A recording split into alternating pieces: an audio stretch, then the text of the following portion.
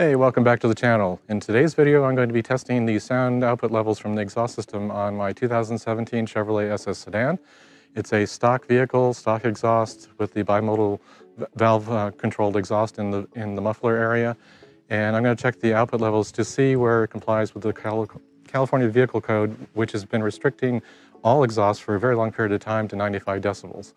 And then we'll talk a little bit about AB 1824, which is the modification, basically the penalty phase of that. If you are cited for the noise level, what has to be done.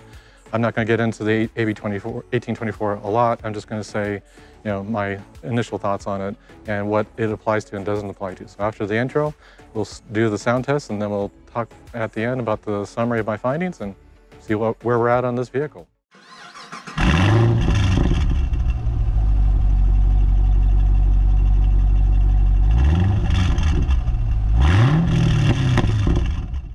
Please review the automotive information, repair, and modification guidelines on this screen. Seek the advice of a repair professional if you're unsure how to perform any repair or modification safely and correctly. All repairs and modifications are performed at your own risk.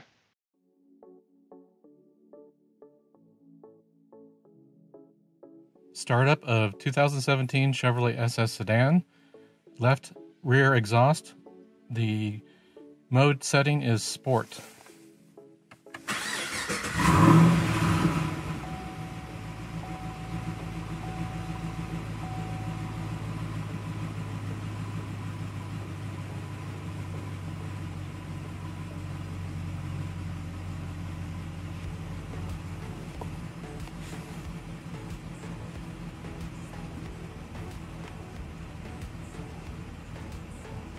It's now settled to an idle, so now I'm going to rev it to 2,000 RPMs.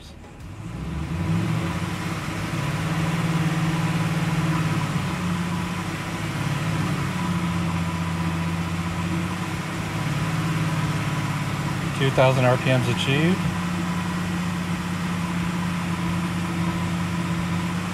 $2,500.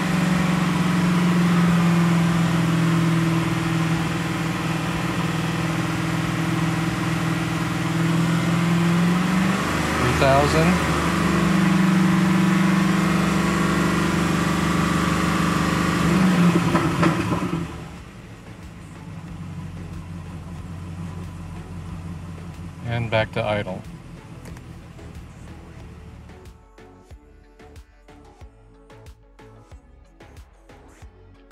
We're now going to run the test of the sound output. I still have it in sport mode, so let me correct that.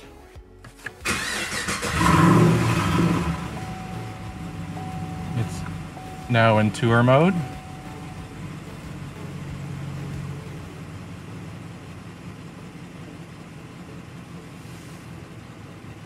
So the valves in the rear should be closed, so basically one tailpipe on each side is open.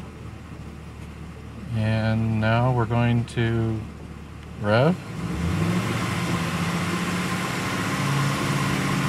2,000 RPM range.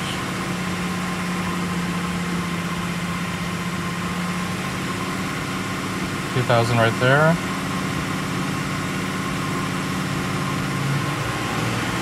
$2,500 right there.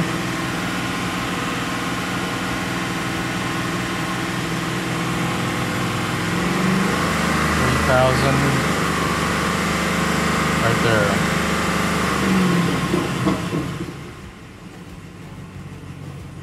And back to idle with tour mode and valves closed and exhaust. So this is tour mode idle, sport mode idle, to compare the two different idle decibel levels.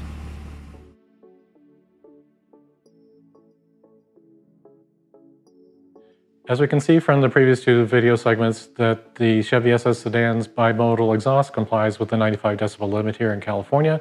No big shock. It's a fairly new vehicle. To be sold into the state, you have to comply with the requirements for the state. So again, no big shock. the thing that I see as the biggest misinterpretation about the recent law change with AB 1824 is people think that the 95 decibel limit was the thing that changed. No, or one of the things that changed. It didn't change actually with AB 1824. It was always 95, or at least since roughly 2003. I'll put some links down in the description section of this video for the things I've been looking at, and like a SEMA article that talks about this as well. And you can see that 95 has been the law for a long period of time.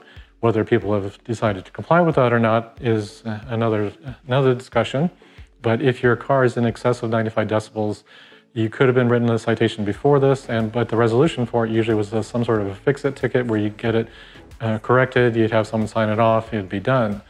But now with AB 1824, if you're cited for excessive noise, the appropriate vehicle codes could trigger you to go to a state referee for your vehicle to be examined and confirm whether it does comply or not. If it doesn't, then you have to correct it and then get tested. There's a lot of time, effort, and potentially money involved here.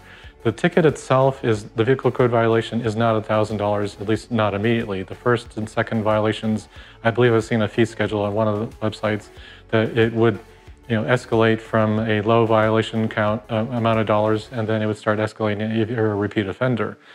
But the biggest thing that comes in here is the city, county, and court costs that can be quite massive depending on your particular county and city where the citation was issued. You don't want to play around with this one too much because you can get quite expensive, and especially if you need legal representation at that point, if that's necessary for you. The thing to keep in mind is 95 has been the limit for a while. You might want to get your vehicle tested. I bought a decibel meter, as you saw in this video, fairly cheap. You can always test your vehicle yourself, like get it at the right same elevation as the exhaust tips, offset at a 45-degree angle at about 19.5 to 20 inches at that angle, and then run the test yourself to see if your vehicle doesn't comply.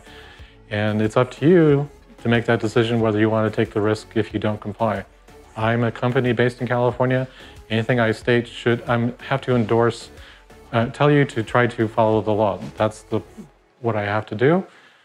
I understand the need or desire to change your vehicle to make it just the way you want it, but that isn't necessarily going to follow the law. Maybe you can modify it so that it does follow it and it sounds the way you want. That's a personal choice that you have to make. I'm not here to debate the modifications or restrictions of modifications here in California. I live here, I have a company based here, I have to comply with it. I just want to make sure you had the information about this modification as far as the AB 1824, what my vehicle, so you have it at least as a reference, anybody that has a Chevy SS Sedan. So check the links out in the description section, read it for yourself, understand your vehicle, what you've done and not done to your vehicle, whether it complies or not, and hopefully you found this video helpful. If you did, hit that like button, and if you haven't subscribed to the channel and you would like to, please subscribe. I would truly appreciate it. Thanks for watching. If you like this video, smash that like button. If you're stopping by the channel for the first time, please subscribe to the channel. Click that bell icon to get notified when I upload new videos. Please follow Retro Car Guy 530 on Facebook, Instagram, and Twitter. Thanks for taking the time to visit the channel, and I'll see you in the next one.